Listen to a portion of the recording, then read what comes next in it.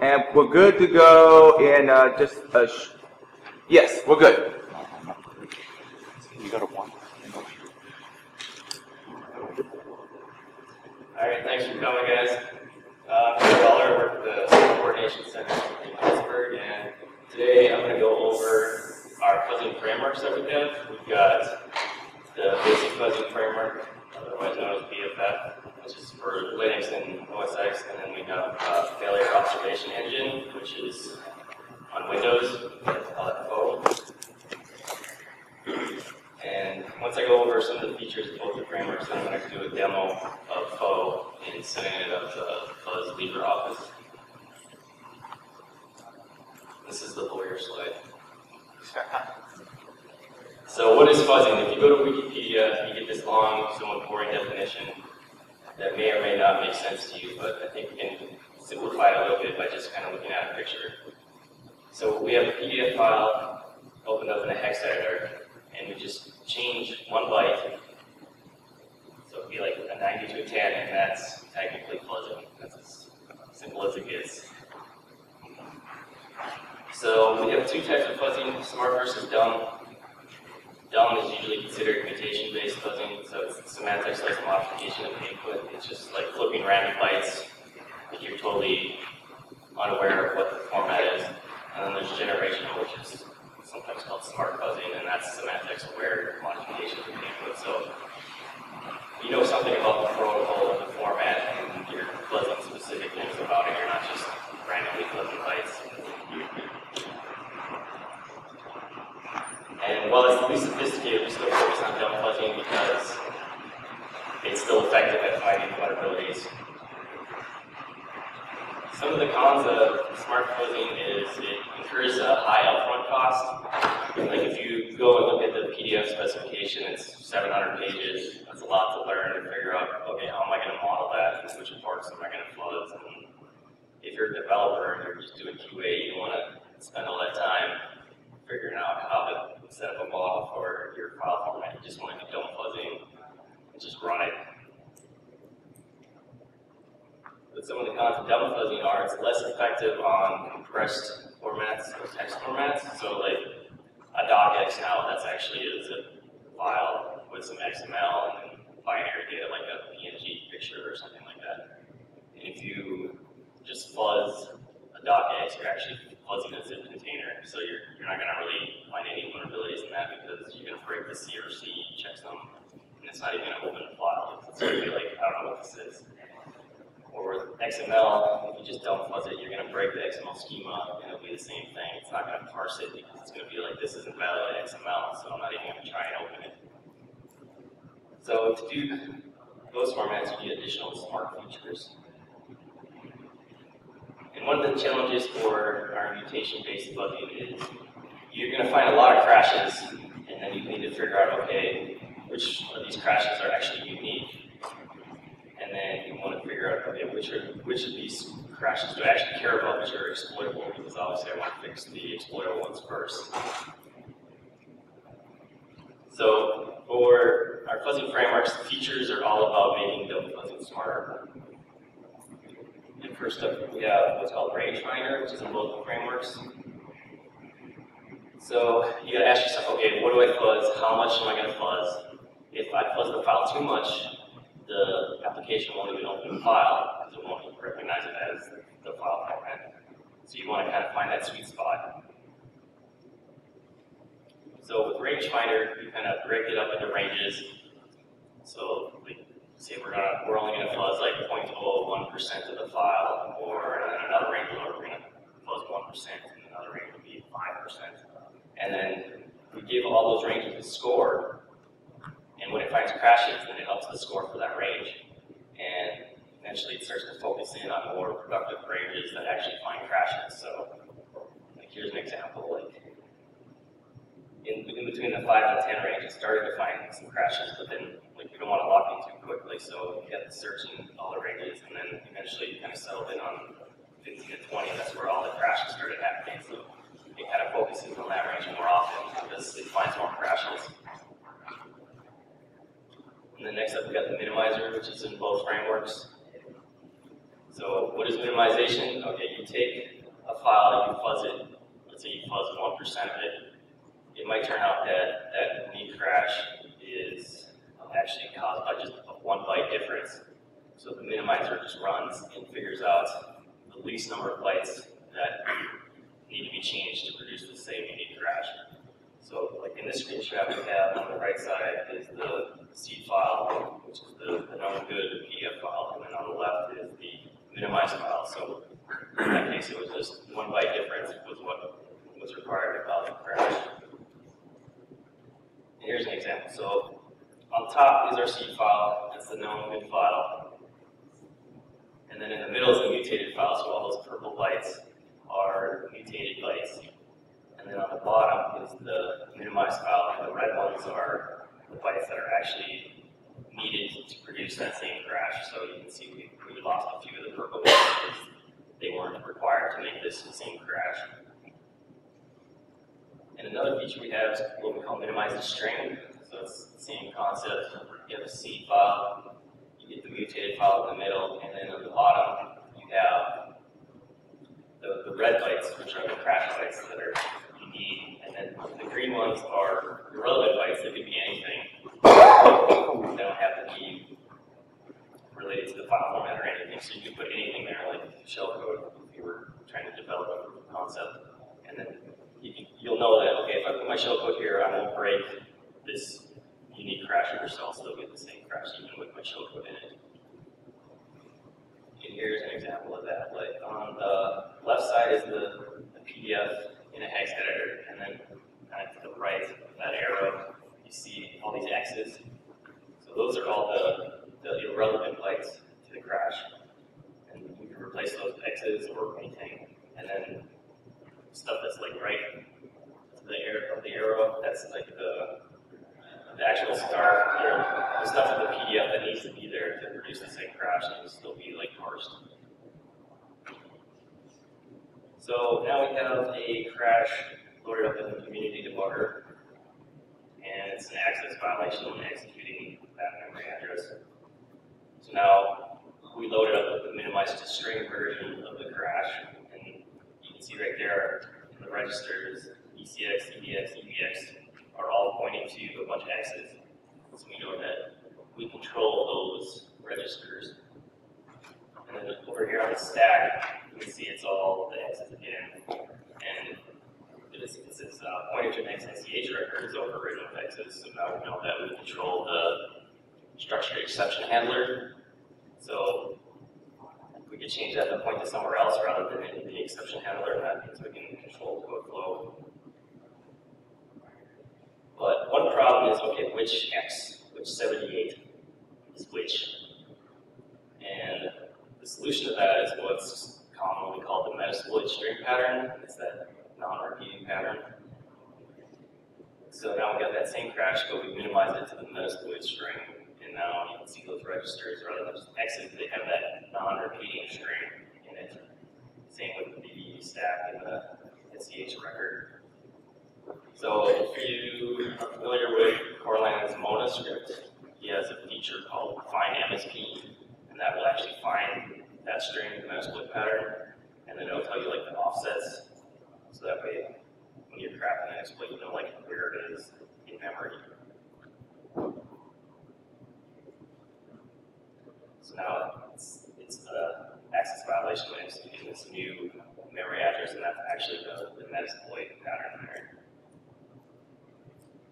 It's also on the stack again. And we just released a new version like a few days ago, and it's now got a crash recycler. And what that does is you can take a crash and then recycle it as a seed file, and then keep running the fuzzer, and we find that that actually helps to find more unique crashing test cases. And I've got unique in quotes here because a unique crashing test case does not equal a unique bug. You could get 1,000 unique crashing test cases, but it might actually turn out to be like 10 actual bugs underneath, so you need to keep that in mind. And for BFF, we use call grind. we have a script called callsim.py. So it's kind of hard to see, but all those hashes are unique crashes, and they're grouped together based on their call tree that call ground defines. So the ones that are closer together, like on the same leaves or branches, are probably similar bugs, maybe even in the same code.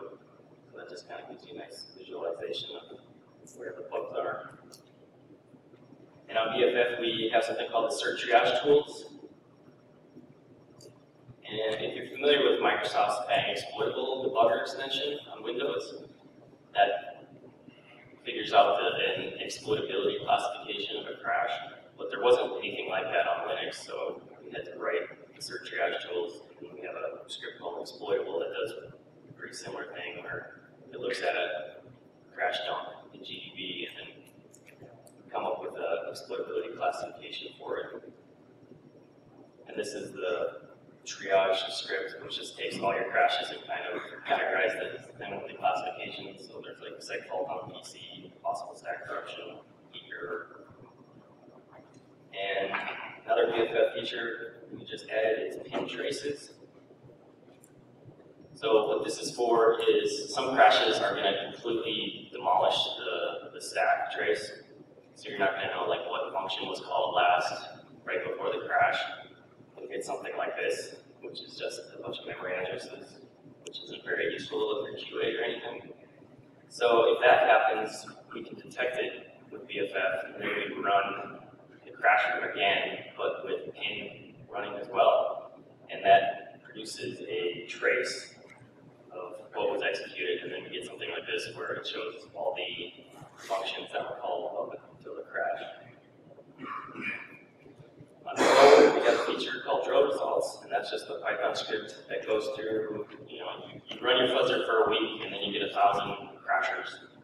And now you're like, okay, which one does the shotgun actually care about? Which ones might be exploitable? So that's what drill results does. It gives it like a new exploitability rank. It tells you the byte pattern is in the fuzz file. So what that means is this byte pattern is in your mutated file, your doc or your PDF, and that tells you that if it's in your file, you can obviously control whatever is in the file. So that means you can change it and use that to take over control flow of the program. And 10 is, the rank 10 is considered most exploitable, and then it goes higher, it's less. And for Faux, we just added dynamic GUI app timeouts. So if you used an old version of Faux, you actually had to set a timeout, like if the application doesn't crash, it stays running, and then after 10 seconds, we'll kill it because it doesn't crash, and then move on to the next iteration. But now we can monitor the CPU usage, and let's say after 5 seconds, the CPU usage goes to 0, so then we assume the application is done parsing the file, and then we just kill it automatically. So that really helps speed up throughput when you're using GUI applications. And another thing we have is crashing units by exception chains. So in the old version, the first exception we got, we just stopped. That was all we went with, but there could be cases where if you continue through the exception handler, you get new crashes that are different exploitability ranks. So, like before, we would stop at E0, and that would be probably not exploitable. But then we would have missed all these lower ones in the chain. These are all considered unique crashes, but some of them have different ranks. So E3 is exploitable, blue is probably exploitable. So now we keep track of all those in the chain and let you know which is the most exploitable. And we just added zip file awareness for Faux. So like modern file formats like your docx, XPS, these are all zip files. Like you can actually take a docx, rename it .zip, and extract it. So before, if you tried to fuzz a docx, you would fuzz the zip container, which isn't going to be very effective because you're not going to be parsing the file. But now Faux is aware of zip files, and it will extract the container and then put all the contents in this big blob, and it'll still dump fuzz the contents of that blob. So it's not perfect where could, with a docx, you have XML in there, and you could still fuzz the XML and break that schema, so it's not going to be too effective, but it's a nice first step for us. And then we have some future plans. We want to get BFF working for Android. We're currently working on that. We want to get code coverage and awareness added. So if you've used Peach before, there's a script in there called inset. And what that does is it uses pin to, like, you got 1,000 C files, and tell me what is the minimum set of those files that would get the most code coverage of the application. So we want to get that feature added in so that way we can, like when we find new C files that add to the code covers, and we want to throw it into the fuzzer and start fuzzing that. So that way we'll find new bugs that we missed before because we didn't have that code covered in our old C files. And then we want to get distributed fuzzing working, so you can take the framework and put it in the cloud, like Amazon or whatnot, and just throw as much EC2 instances at it as you can afford. And then, of course, improved crash triage and exploitability. Like Bang exploitable for Windows and certain triage tools are not perfect. You can get 1,000 crashing test cases that are considered unique, but it's only 10 bugs, so we always want to improve that.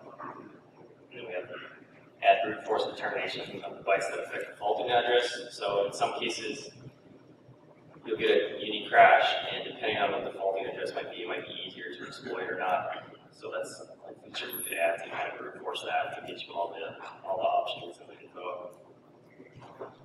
Do you have any things that we're fuzzing?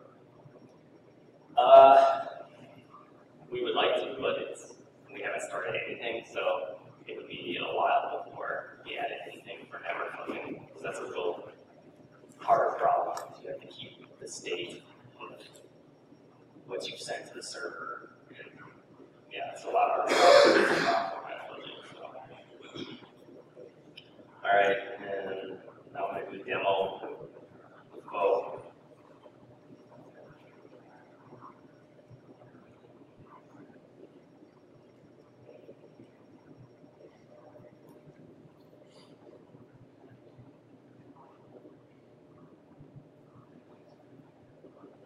Okay, so this is the config file for Faux. I have it set up for fuzzing LibreOffice. So first thing we got is a campaign ID. And that can be, you name that whatever you want. It's going to throw that in the folder of the ID name. So all your results and all your crashes are going to go there. And then we have a keep Heisenbugs option. That's mostly for debugging. That's like if you have a crash that happens when you're running just the app, but when the debugger's attached, it doesn't happen. That's what we consider a Heisenbug. We have a button clicker, which I'll show in a little bit. So all we need to do is change this, put in the full path to LibreOffice, and then that's going to run the command template here, which is the program, which is swriter.exe, and then the C file. One thing to note, if you set this up yourself on something, the default is set up to do image magic, and it has this null after C file. So I've deleted that because I don't need that for this app. But that could be something that needs to come up if you're trying this out for the first time. And then we just have the C files directory, so any files you want to fuzz, you put in the C files directory. The fuzzed directory is like our temp working directory. The results directory, that's where all the crashers are going to go. We have some run options. First iteration, last iteration, those are 0 by default. So that means the fuzzer's going to run forever unless it crashes for some reason. Normally you can just keep those as defaults. The minimizer is turned on by default. Recycle crashers, that's actually off by default. And then we have some different mutators. The default is called byte-mut, so that just fuzzes random bytes. We have some other things like the CR-mut or CRLF-mut, which it replaces carriage returns with random values. And then we have like null-mut, nullets, which replaces null bytes with random values. So think about strings that are null terminated. So if you start throwing in nulls in a string, that might find you bugs because now you're screwing up the null termination on it, or you're messing up with the character turns. But usually I just use bytebut. It works with most cases. There's the fuzz zip container is false. That means we don't want to fuzz the zip container, we want to fuzz the contents of the zip file, so that's why that's false. And then we have the debugger options. And it has that watch CPU is auto, that was the GUI timeout thing I was talking about. Like once the CPU goes down to 0%, it kills the app and moves on to the next iteration. And then we're using WinDebug as our debugger, Microsoft Magic's portable extension. So that was mostly all the defaults, and all I really needed to change was the path to LibreOffice. Okay, so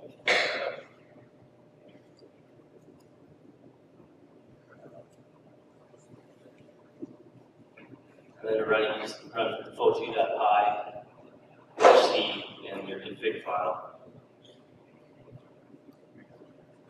And then it fires up LibreOffice. Now, you might notice, okay, this doesn't look right. I've got this document recovery wizard popping up every single time. So we're actually not fuzzing anything. It's because the stupid wizard keeps coming up. The file crashed last time. I can't open that. So that's something to keep in mind when you're fuzzing things, is that there may be things like document recovery wizards that get in your way.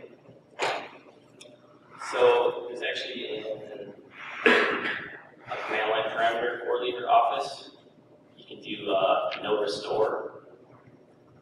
If you launch LibreOffice with no restore, then that gets rid of that document recovery wizard. Oh, sorry, I messed up right. One thing you need to do when you're kind of restarting your fuzzer, you need to clear out this fuzzler, which is the working directory. So if you need to change like your config file to mess something up, then you need to delete that fuzzler.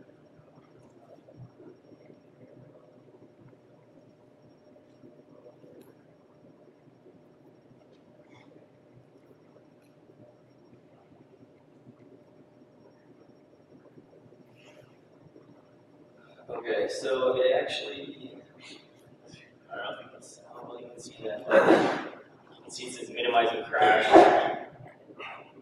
So that means it's actually found the crash already, and it's minimizing it to find the least number of bytes to produce that unique crash. That's what all this is right here. And this is an old version of LibreOffice, so that's why it's crashing so much. Okay, and then I'll let that run.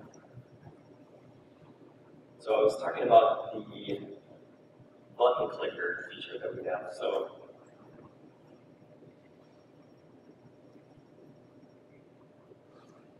let me just fire up. This is going to be fuzzing Adobe Reader. So you see these pop-ups, like insufficient data in the image. The button clicker will actually click those buttons for you because that can help increase your throughput. Because like once you hit OK, it usually just closes the app. So that's what the button clicker will do. So when you fire up the config, the button clicker turn it on.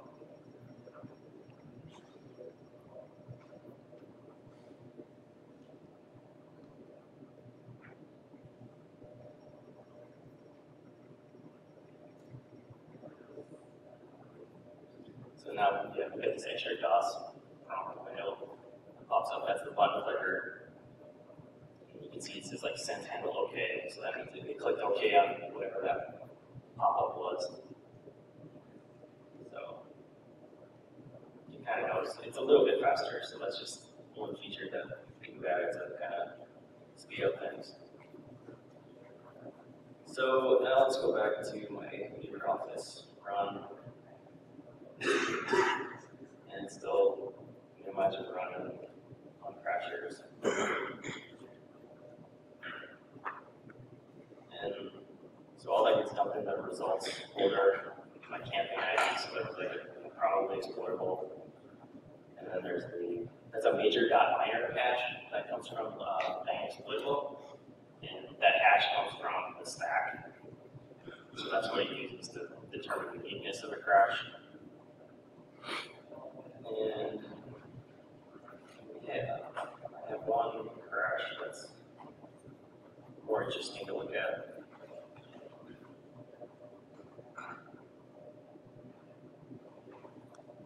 Okay, so we have this .msec file. This is the WinDebug output and the bang exploitable output.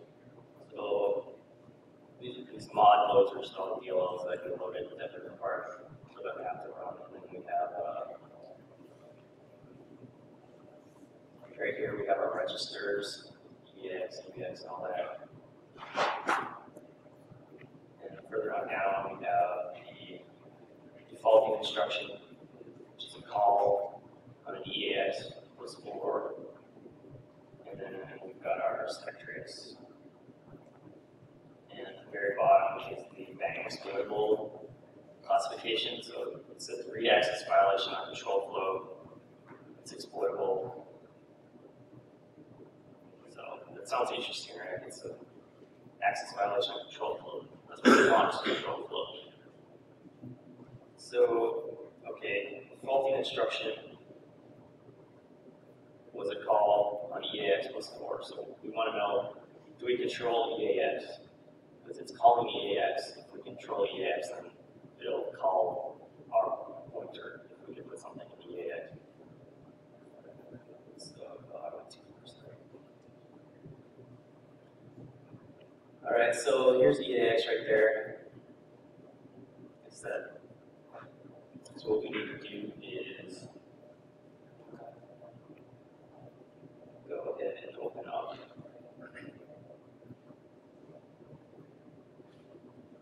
that mutated file in a hex editor, and we need to search for that memory address that was in EAX. So, okay, yes, it is in a file. So right there. So let's say, let's go ahead and change those. 41, 41, 41, 41.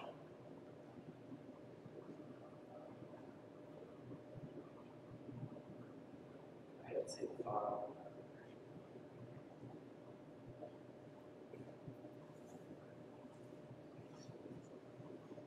All right, and now we need to go ahead and relaunch using that new file. Well, we have to do it the same way that Fo would run it. So this string here is how Fo runs the debugger.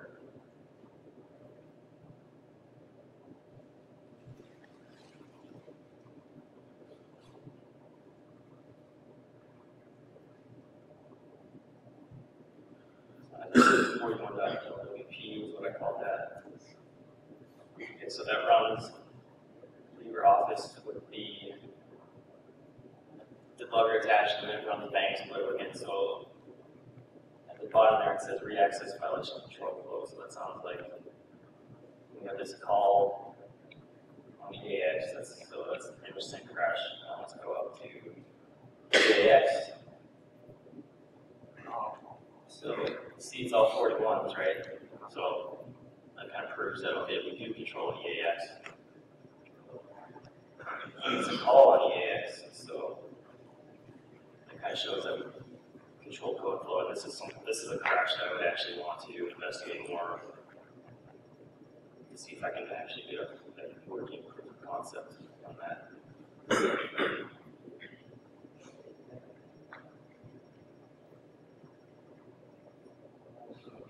So done early. So any questions?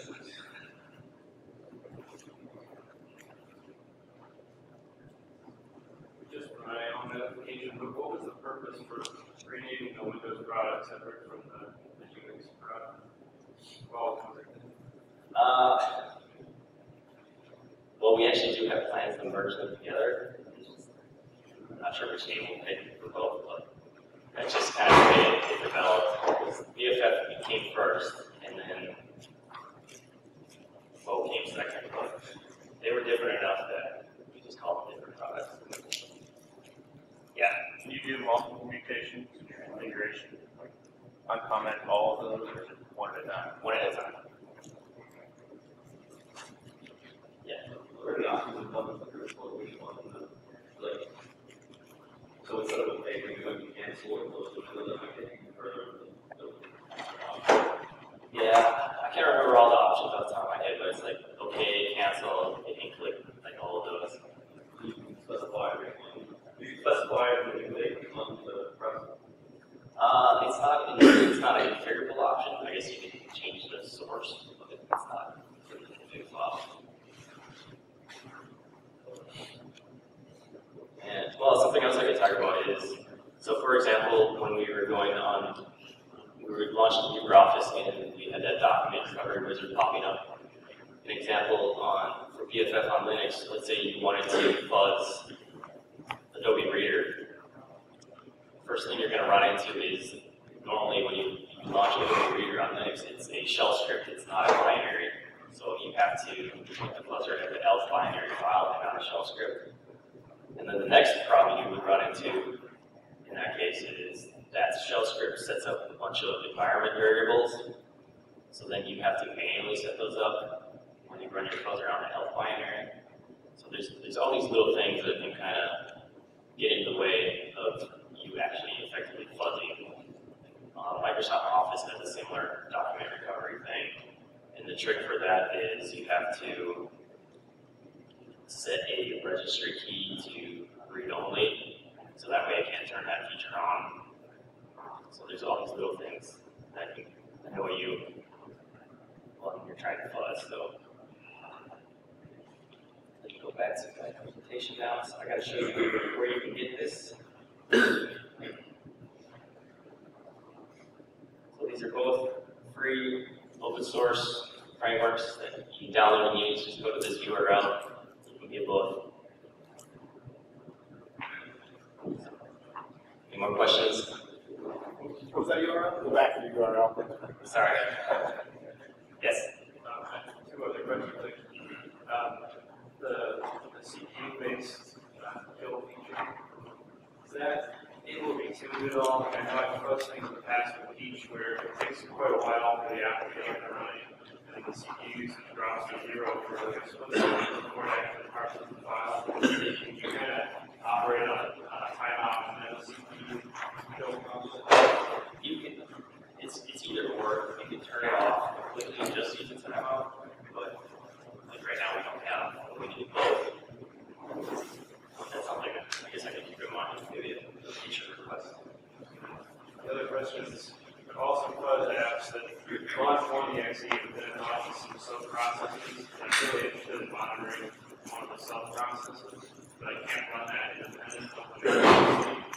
Is it possible to set it up for launch one command that actually attach the debugger to a separate process?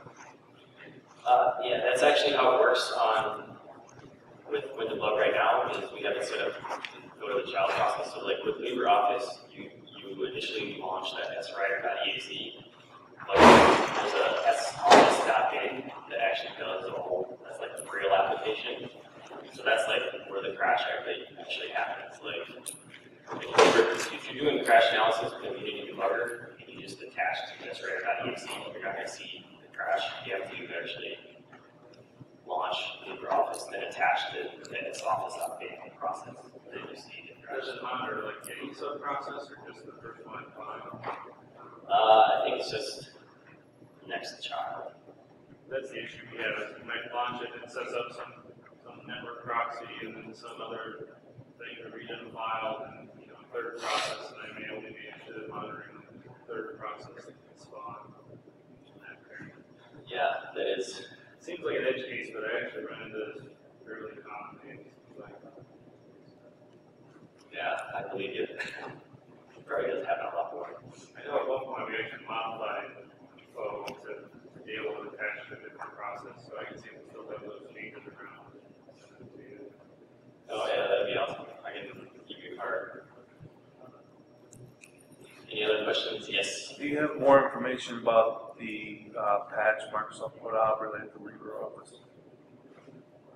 Which patch? The OWA patch, right? LibreOffice was a component of Microsoft. I think I saw something on your cert page about the actual what you guys found.